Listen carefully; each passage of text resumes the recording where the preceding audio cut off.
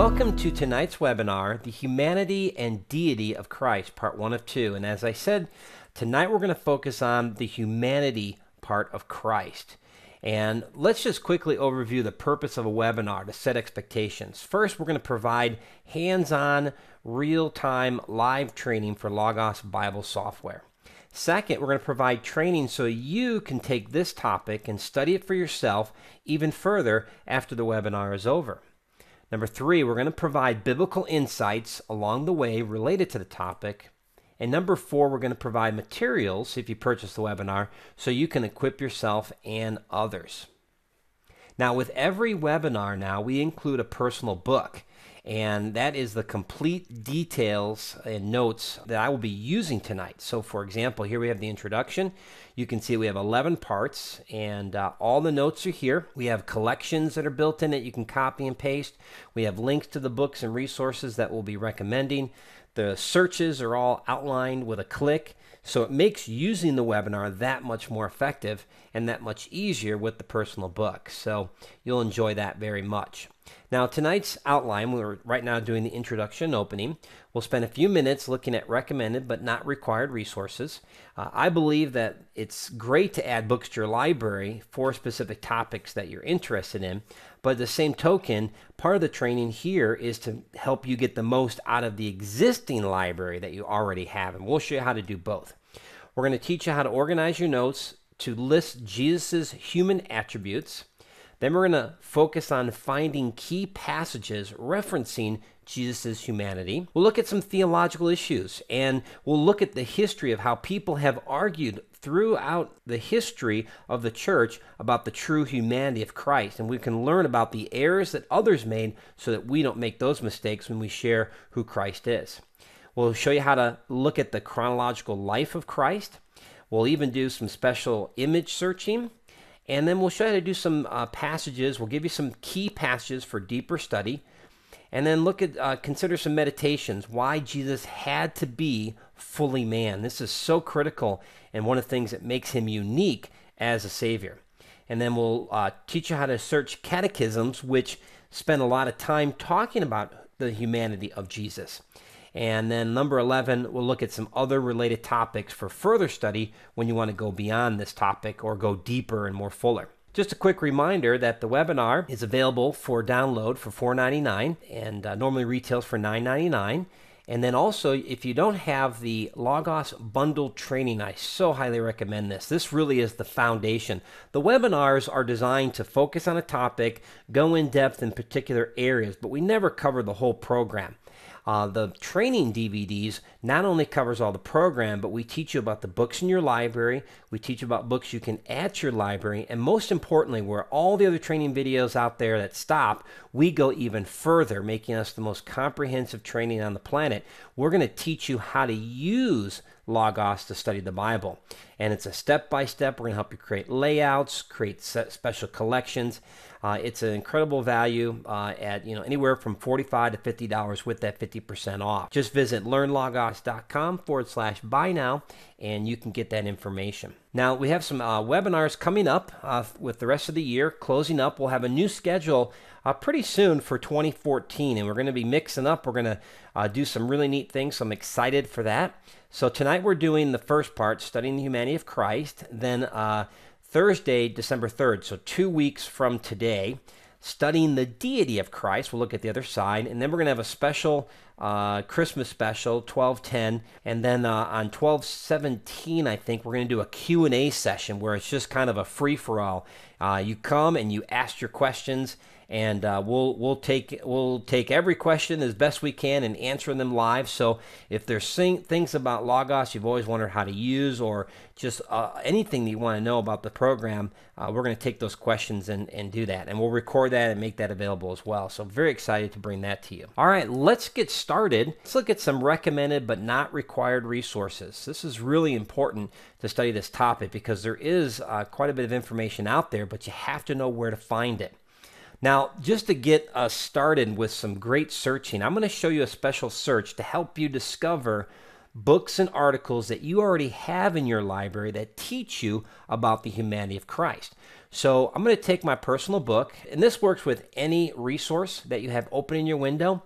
If you go up to the tab area, and that's right up here, this section right here is the tab, and you right-click on that and choose the first menu option, Open in a Floating Window.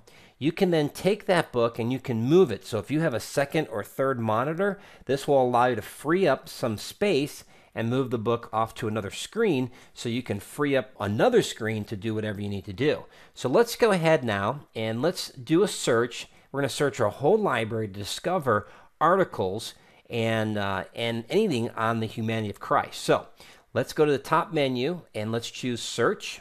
That's the magnifying glass there, Search, and then notice you've got several options over here. And depending what version of Logos you have up to 6 of these. And we want to choose Basic. Think of Basic as kind of the all book search. And next to it is the Bible, which is all Bible search. Now, the next thing we need to do is make sure our settings are set properly. So we have all text and we have entire library. That's what you want to have set. Now, in the search box, we need to put in something very specific. All right, so follow along. I'm going to type in the phrase large text. Then I'm going to follow it with a colon and then in quotes. Because I'm using a phrase, anytime you use a phrase, you want to put it in quotes. Humanity of Christ. And then I'm going to put one more, or large text, again, with a colon, incarnation. Now, let me explain what the large text is doing. And I'll go ahead and press enter so you can start having your program look for some searches and get some search results. Now, the large text is very specific type of search. We don't want to just look for a passing reference of the phrase humanity of Christ or incarnation. We want to look for articles that are all about the humanity of Christ and incarnation. And the way Logos has tagged the books is they've used this special phrase, large text. So you're going to find this, for example, here, the perfect humanity of Christ incarnate. That one had both.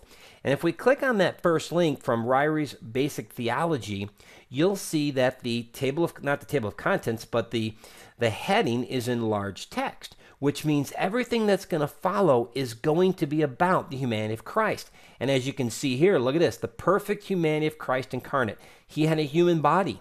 He had a human soul and spirit. He exhibited the characteristics of a human being.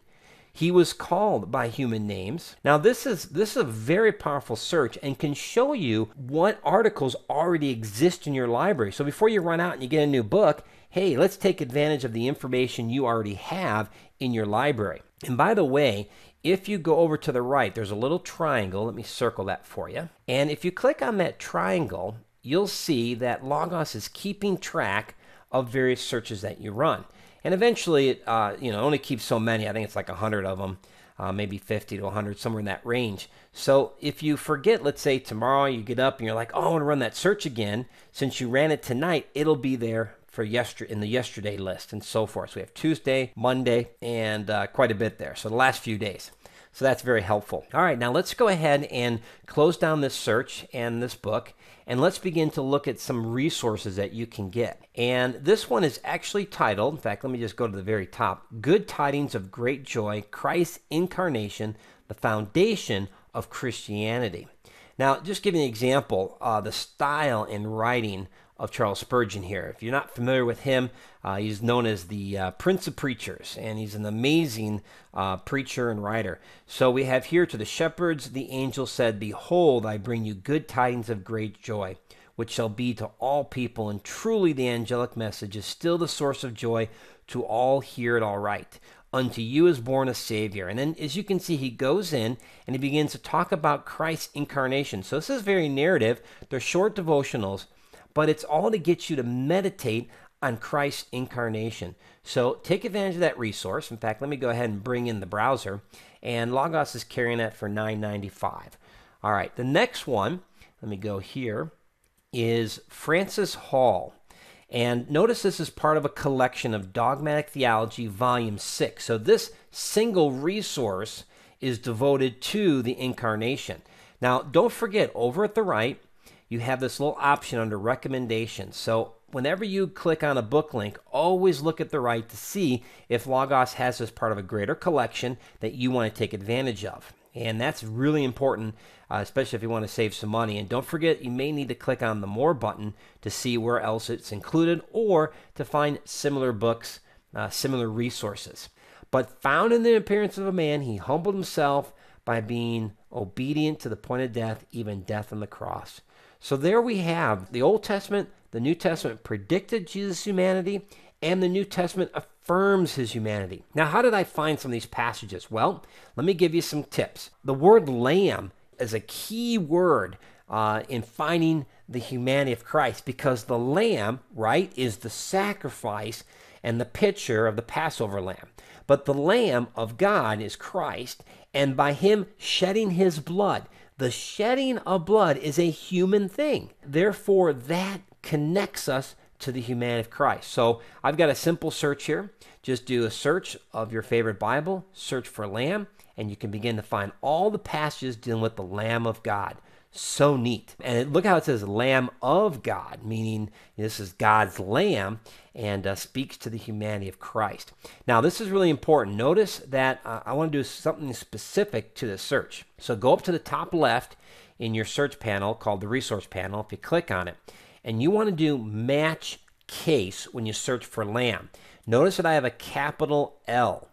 That is to ensure that I only find lambs that are capitalized. So by only finding the capitalized lambs, in the case of the New American Standard, those are all referencing Jesus Christ. So it's a way of kind of distinguishing between small L, four-footed animal lamb, versus large L, two-footed Christ, our Lord and Savior lamb. Okay, now once you've done this search, make sure you go back in there and you uncheck it by simply unchecking it once, or just choosing match all word forms. Both will get you there.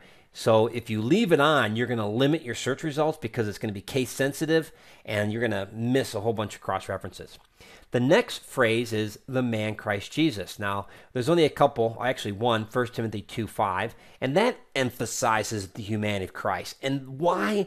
This is like the definitive passage of why Jesus had to be a man, which Job was crying out for.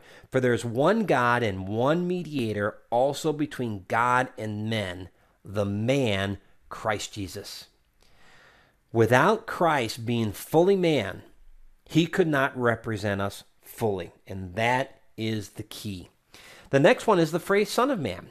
Now, there's quite a few of these, and not every one of them, the way the search runs, it's Old Testament and New Testament. So you might want to choose all passages and just say New Testament, and you'll get most of the phrases referring to Christ. So again, that whole phrase, Son of Man, is appealing to Christ's humanity and his humiliation. But it was an honor that he felt to take this on. So don't misunderstand this. When God created man, before, created man, it was made in the image of God. And in their innocence, they were, as God said at the end of Genesis chapter 1, and he looked at all creation and he said it was very good.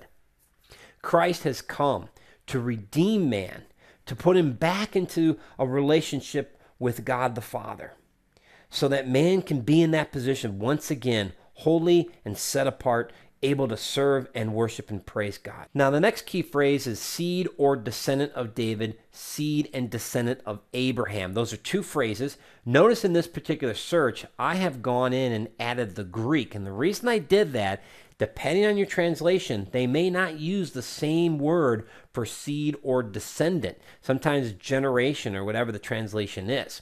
So now how did I do that? So what I'm going to do is show you real quick. I'm going to open up my Bible, move it over here to the right. I'll just pick the first passage, Luke 1:55. And it takes a couple steps to do this. So let me open up a new search window. Let me show you a little trick. This is pretty handy.